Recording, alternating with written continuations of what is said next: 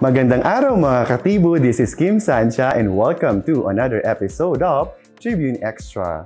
Ang 26-year-old na Cebuana volleyball player at scuba diver na si Beatriz Luigi Gomez ang official representative ng bansa sa 70th edition ng Miss Universe Beauty Pageant na nakatakdang ganapin sa Eilat, Israel sa darating na Disyembre.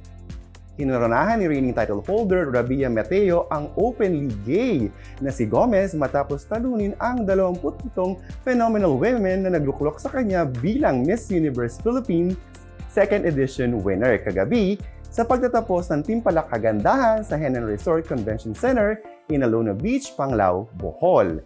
Ang dating binibining Cebu 2020 na si Gomez ay nanalo din ng dalawang major awards, Best in Swimsuits and Best in Evening Gowns. Ang 28-year-old Katrina Jane Rivera Di Marana ng Taguig naman ang Miss Universe Philippines Tourism na isang model, actress at television personality. Bago ang kanyang paglahok sa kompetisyon, siya ay binibining Pilipinas Tourism 2012 at Best in Talent. Siya ang kumatawan sa Amerika sa Miss Supranational 2018 kung saan siya ang tinanghal na first runner-up at Best Body Figure. Ipinanganak at lumaki naman sa New Zealand ang advocate at low-cost and sustainable housing na si Victoria Velasquez Vincent. Ang 26-year-old na kumatawan sa lalawigan ng Cavite ay tumulak sa bansa para tuparin ang pangarap na maging isang beauty queen at hinira nga siyang Miss Universe Philippines charity. Si Vincent ay may double master's degree in architecture and heritage from Auckland University.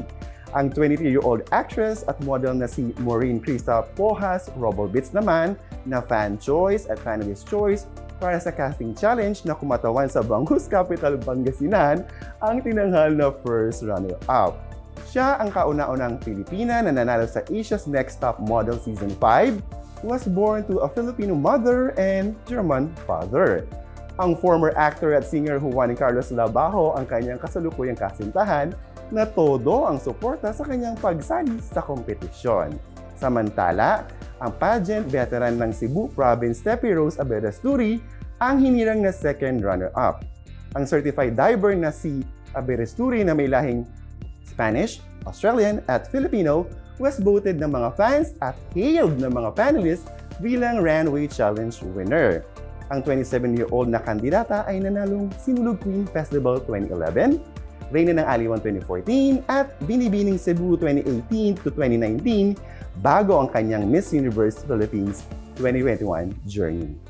Para sa Balitang Pageant, tumutok lang sa Tribune Xtra. Hanggang sa muli, mga katibo!